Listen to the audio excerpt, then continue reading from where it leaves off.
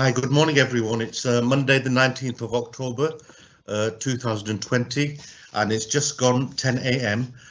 My name's Councillor Dean, and I'm the chair for this morning's committee. Joining me are my two fellow councillors, Councillor Flitcroft and Councillor Morris. They'll be making a decision with me once we've heard what we've got to, once we've been through the procedure. And we also have Mrs. Klein, who's our licensing officer today, and we're joined from committee admin by Mr. Ian Mulholland, and from legal services we have Linda Bainbridge joining us today, just in case we need any legal advice during the procedure. Also, we'll start the meeting off. I believe we've got two other people that are joining us. And I'll introduce you in a minute, but are there any declarations of interest? No declarations of interest. So I'll just explain the procedure to you. We have Mr. Taylor and Miss Nichols that are joining us on behalf of the applicant, and the procedure. I'll just talk you through that very briefly. So first of all, we've received the bundle a number of days ago, and can everybody confirm that they've received and read the details in the bundle? Yes, Chair. Yeah, Chair. Thank you. So as I said, we've had a look through the bundle. We'll ask the licensing officer if there's anything in addition, first of all, that they want to add. Once we've done that, we'll all have an opportunity, that's the members and other present parties will have an opportunity to ask questions of the licensing officer. Once that's been done, then the licensing applicant will get a chance to put their case forward. Once they've done that, again, the members and the licensing officer will have an opportunity to ask questions of the applicant. If there are any other parties present that want to make representation, will then be given an opportunity. But at this stage, I can't see anybody else that's joined us. So having done that, then both parties will get an opportunity to summarise. Once that's been done, then the subcommittee will retire to make a decision, and the decision will be made in private, but the applicant will receive a letter with confirmation of the decision that's been made. If the decision's gone in their favour, that's fine. If it hasn't, then they've got an opportunity to apply to the Magistrates' Court, as will be detailed in the letter. So we'll now move over to the first speaker, which will be the licensing officer, Mrs. Klein. Is there anything you would like to add in addition to what's already in the bundle? No, thank you, Chair. Everything's been submitted prior to the meeting. Thank you. Right, are there any questions for the licensing officer from members? No. No, I don't have any. That's fine. Does the applicant have any questions for the licensing officer? No, thank you, sir. Thank you, Mr. Taylor. Right, so it's over to you now, Mr. Taylor and Ms. Nichols, to give your presentation on your application. Thank you very much indeed, sir. I'll take this very as quickly as I possibly can, but I do need to do it justice. I'm a solicitor for Morrison's. I've got Mrs. Nichols with me. She is Morrison's national licensing manager and can ask you to answer any questions on policies, procedures, or anything like that. First things first, very grateful for Mrs. Klein for the report. What I'll do, if I may, is I'll just set the backdrop to this application, then deal with it in three parts. The backdrop is very, very straightforward. We're applying for a premises license to allow us the flexibility of 24-hour opening and late night refreshments from 2300 to 5 o'clock in the morning. And we can open these hours right now. So there's no planning reason, no reason at all why this petrol filling station cannot open 24 hours at the moment. So effectively, we're just saying, can we add to the products that we already do and can sell the ability to sell alcohol or a hot coffee. So there is the backdrop. And the three parts to the application are these. Number one, the applicant and the reasons for the application. Number two, what we do to promote the licensing objectives. And number three, just to comment on some issues raised in the single household letter of representation. So starting at the beginning then, the applicant and the reason for the application. Well, the applicant is Morrison's. The company, I'm sure, is well known to the committee. 500-ish stores and just short of 100 filling stations, all with Licensing Act 2003 premises licenses. Now, the company is one of the best operators, I would say, as far as supermarkets are concerned. We've acted for Morrison's now since conversion, and ever since Licensing Act 2003 has been in force, so that's 16 years now, short of a month.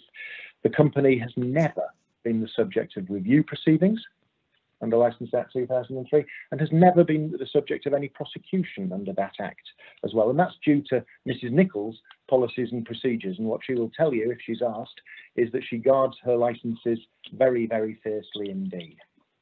So that's Morrison's.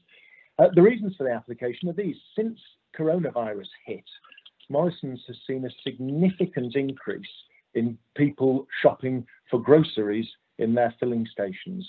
What we believe is happening is that people want to shop in a smaller environment, and especially where they don't need a big shop.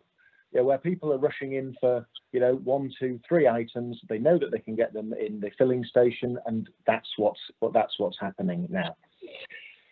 So that's what we've seen. That's the reason for the application. I now need to tell you what Morrison's does to promote the licensing objectives. Well, the first thing we do is we work very, very hard with the police. We have extremely good relations with the police. We know exactly what's happening. We liaise with the police. When there was an issue of antisocial behaviour around the library, Morrison's worked very hard with the police, even deploying one of its own CCTV vans to assist the police in sorting that out. So we work with the police. We have a full digital CCTV system, images retained for 28 days, made available to officers of the police or responsible authorities on request. We have a screened counter. There are panic buttons with direct links to the store. All staff in the petrol stations whose job involves alcohol sales are personal license holders, so way beyond the requirements of the Act. But we want to be very, very sure that the satellite operation that is the petrol filling station runs absolutely as clockwork. So everybody selling alcohol in there is a personal license holder. And what we don't ever do is single man those stores. So there's never fewer than 2 people rotated on at a time. They're trained. That training is refreshed regularly. We operate Challenge 25. There is an electronic refusals log. We engage independent test purchasers to test the quality of our policies and procedures. All spirits and high value items are displayed behind the counter. We don't sell in the petrol filling stations single cans of beers or ciders, and we don't sell strong white ciders at all, and the sort of thing that might appeal to children or to street drinkers. So that's what we do. And the result of all of that is, as I've said, that we've never faced any review at all. So turning to my third point, and I know I'm racing through this, please don't think that I'm not taking this as seriously as it needs to be. The third point was just to deal with some issues raised in the letter of representation. And again, the first point to make about this is we can already open 24 hours. And the question that I'll ask you right at the end is, will the sale of an odd bottle of wine or a pack of beers along with any other groceries that we're selling make any difference at all? And I will, of course, respect that it won't. So we've seen the representation of Emily and Luke Berry. They live on Linwood Grove. And you'll know, you'll have seen in page 6, there's some photographs and maps. And Linwood Grove runs from the N and the G down from Longsight Bowling Club. And it won't have escaped the committee's notice that they are the only people to object. None of their neighbours have objected, and of course, none of the responsible authorities have objected. And the first thing that they raise in their identical letter of representation is the tannoy. Well, the tannoy is absolutely nothing to do with alcohol sales. That's used to talk to people who are having difficulty with the petrol pumps. What I can tell you is that we've made some investigations, and it has never been the subject of any complaint. But now that we know that Mr. and Mrs. Berry, I'm assuming they're Mr. and Mrs. Berry, given that they've got a young baby, have complained, we will talk to the store about it. We'll make sure that it's not used later into the evening. Antisocial behaviour, I've already mentioned. It's nothing to do with Morrison's. It's nothing to do with Morrison's petrol station. It's unfortunately a societal thing. And as I said, there was an issue in the summer, I understand, of youngsters hanging around the library. Morrison's worked with the police, and it's now not a problem at all. What we know is it certainly wasn't a problem due to Morrison's selling alcohol, and it won't be as far as this application is concerned. So leaving you with this, I suppose the objector, Mrs. Berry, says, well, it might be a problem of antisocial behaviour. Well, that's not a concern that's shared by the police, with whom we work very, very hard indeed. We need to. So, members of the committee, there it is. I'm sorry you can't see me. I hadn't appreciated this was a telephone interviews, hearings, so I put a suit on specially, first time for a good while. But any questions that you have for either Mrs. Nichols or I, we're only too happy to help. Thank you.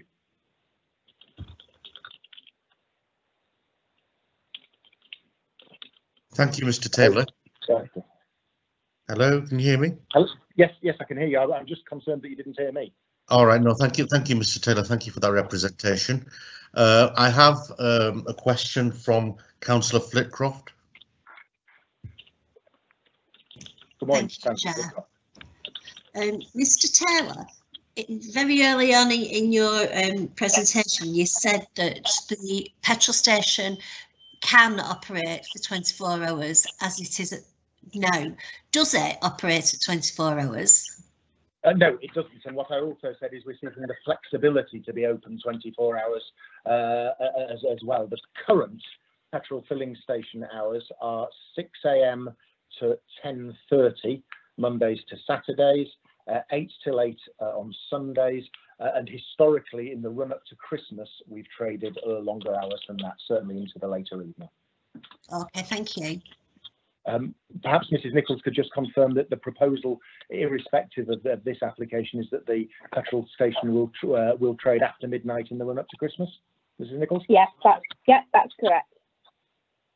And thereafter, Mrs. Nichols, it's about the flexibility to cater to customer demand. Yes, that's right. As coronavirus and COVID are changing shopping habits, it gives us the flexibility to let people in at different times when it's less busy. OK, thank you.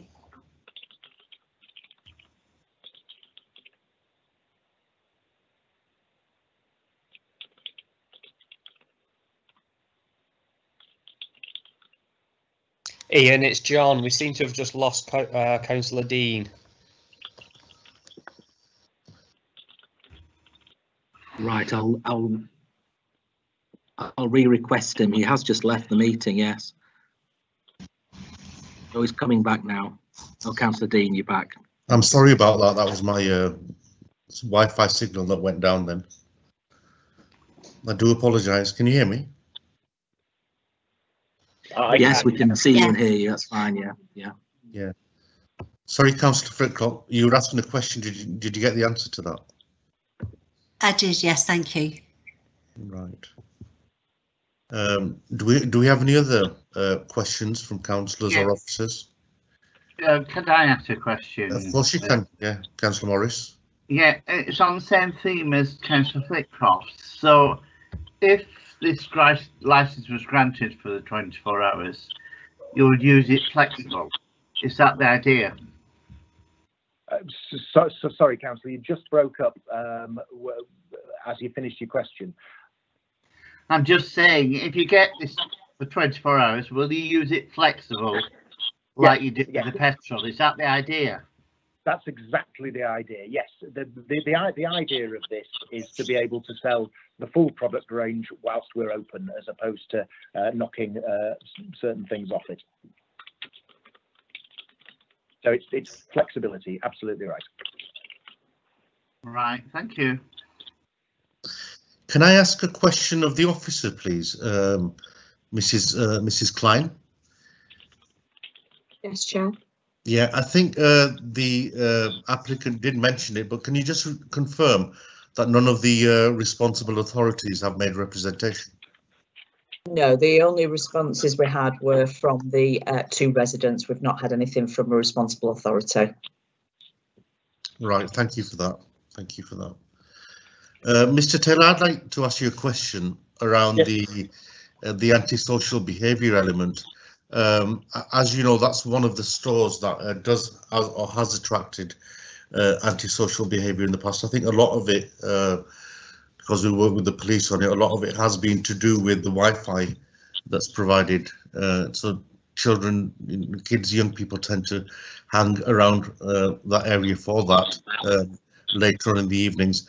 But is there any other, do you know from your experience of some of the other stores that you and Mrs. Nichols have dealt with, when we have this example of stations selling alcohol later on in the evening, does it attract more antisocial behaviour?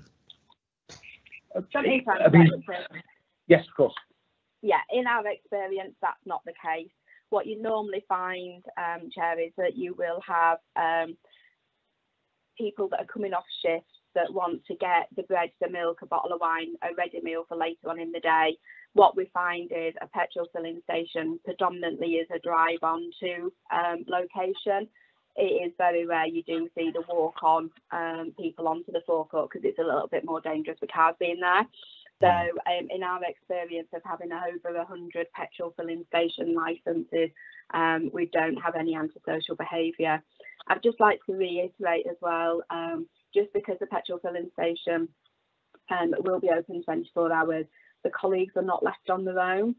So there is a manager in store at all times. They have direct links to that manager who'll be able to come over and give support where needed. Well, thank you for that. So do we have any further questions from councillors? No, I'm fine, thank you. Right, can I ask both parties' licensing officer to summarise first, please? Thank you, Chair. Chair, I have nothing further to add. Of course, this is an application for the grant of a premises licence you're considering today, and I've no further information to add to that. Thank you, Mrs. Klein. Mr. Taylor or Mrs. Nichols, do you have anything further to summarise on? Well, just very briefly, on the basis of your policy, sir, if I may. I started off by saying, you know, the backdrop against to this is that there's no representation from any of the responsible authorities. Now, as far as we all know, the Section 182 Home Office guidance says that they're the experts in their particular field. So as far as this application is concerned, the experts in crime and disorder, antisocial behaviour, the police don't oppose the application. Those about noise, environmental health don't oppose it. Children's safeguarding, they don't oppose it.